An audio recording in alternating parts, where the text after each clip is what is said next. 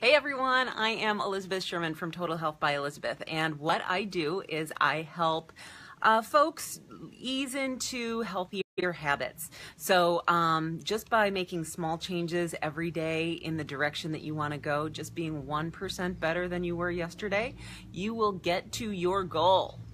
So today I have a question from Amy.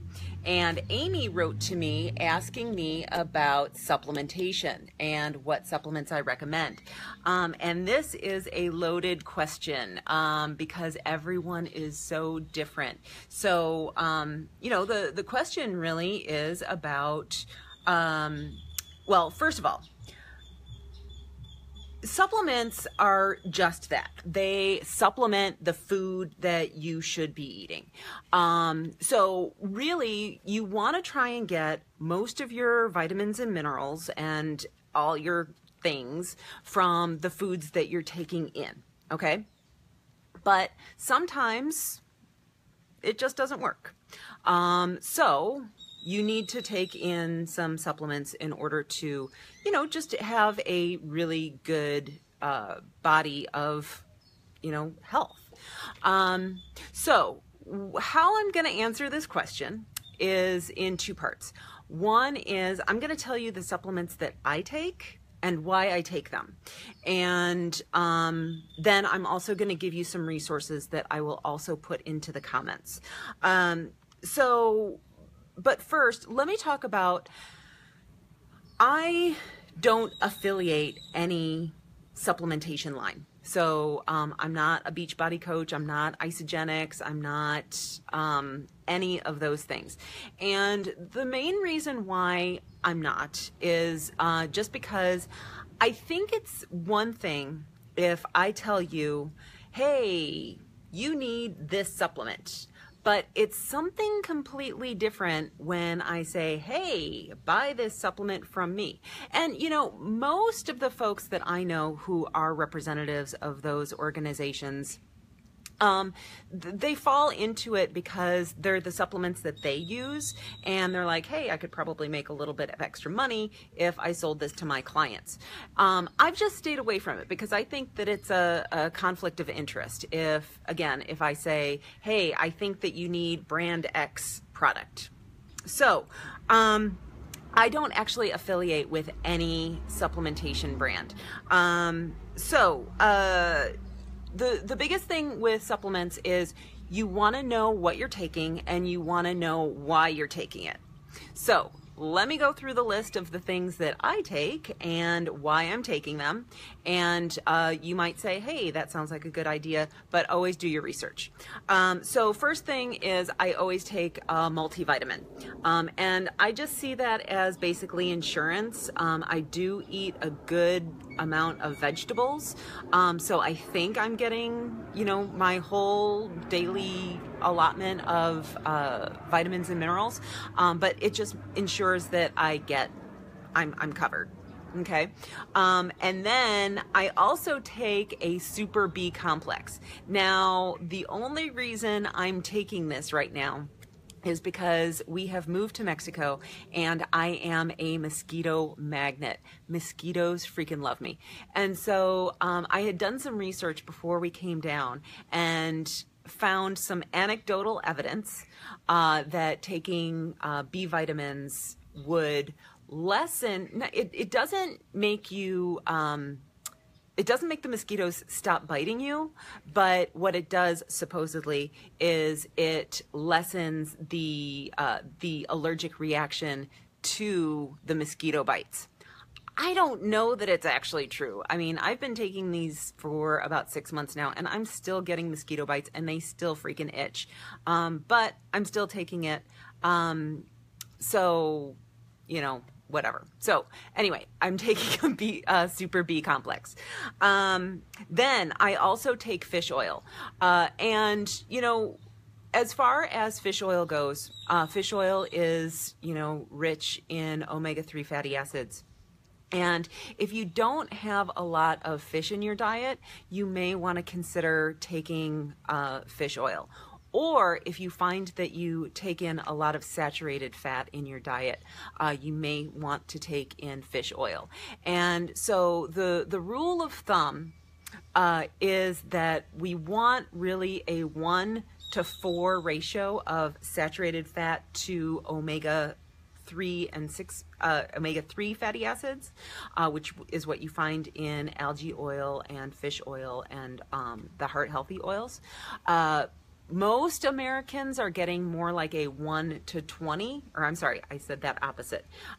So for every 1 gram of omega-3s, you can have 4 of your omega-6s. Which is your saturated fats. But most Americans are getting like 1-to-20, so it's really lopsided. The ratio is actually more important than the total amount of fat in your diet. So fish oil is definitely something that I take. And then also I take a probiotic, and probiotics are just a way of replenishing your gut health. So in your gut you have, I don't want to say bad bacteria, but you have good and bad bacteria. And so if you ever go through a period of when you're having antibiotics, you're sick, you may want to take a probiotic just to reflourish your gut flora. So those are the supplements that I take on a daily basis. Now, I also work out in the morning on an empty stomach. And so because of that, when I'm working out, I supplement with BCAAs. BCAA stands for branched chain amino acids, which is what you find in protein. Amino acids make up your building blocks of protein. And I just find that when I take the BCAAs, my energy is better, and as well, my workouts are actually better. I'm able to go through my workouts with better strength and stamina than if I'm just drinking plain water. So I supplement with BCAAs as I'm working out. Not before, not after, but while I'm working out. And then finally, the other supplement that I take is whey protein. And I do that occasionally. I just do that in my shakes. Again, I try to get my protein from like real sources versus just, supplementing. But when I want a protein shake, because it's freaking hot here in Mexico, and I don't feel like eating real food, then I'll supplement with a whey protein shake. Okay. So those are the supplements that I take and why I take them. Now, there was a period of time when I was feeling really low energy, and so your brain actually has neurotransmitters. I know you're wondering, where the hell am I going with this? But there are some supplements that can actually help with symptoms that you may not think are actually food related. So for example, in your neurotransmitters, one, for example, is serotonin. You've probably heard about this before. And serotonin is responsible for your happiness and your well-being. If you are low in serotonin, you will crave starchy and salty treats, okay? So like pretzels and chips and things like that. So I'm gonna give you a link in my comments, and it'll bring you to a quiz, and you can take the quiz and figure out if you are low in any of these neurotransmitters, and it'll also tell you which supplement that you can take if you want to do anything about that. So the next neurotransmitters, there are 4 altogether. So serotonin, dopamine, GABA, and acetylcholine. So dopamine is actually good for mental focus and drive. So when you're really feeling, driven to do something. If you're not, then that might mean that you're low in dopamine. And dopamine, folks who are low in dopamine will also crave alcohol, sugar, caffeine, chocolate, and things like that, things that would keep them up. So again, if you're low in dopamine, you may be craving those types of things. Finally, or I'm sorry, GABA is the third, and GABA is a feel-good hormone. It's relaxing and it makes you feel low anxiety. And folks who are low on GABA will want to eat a large volume of food.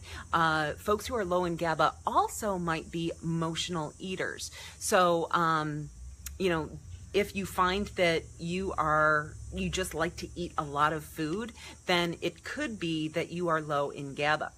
And then finally, acetylcholine. And acetylcholine is responsible for clarity of thought and speed of thinking. And folks who are low in acetylcholine will also crave fatty foods.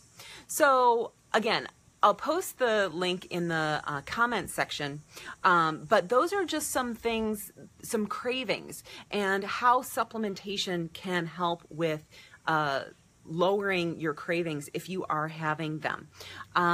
So that's the answer to what supplements I recommend and what supplements I'm taking. So again, always do your research, know why you're taking the supplements that you're taking, and yeah, that's about it. So again, I'm Elizabeth Sherman. I am a health coach. I help folks ease into healthier habits, and I am doing 30 days of Facebook Live. If you have any questions for me, or if you want me to answer any questions for you, I would love to answer them.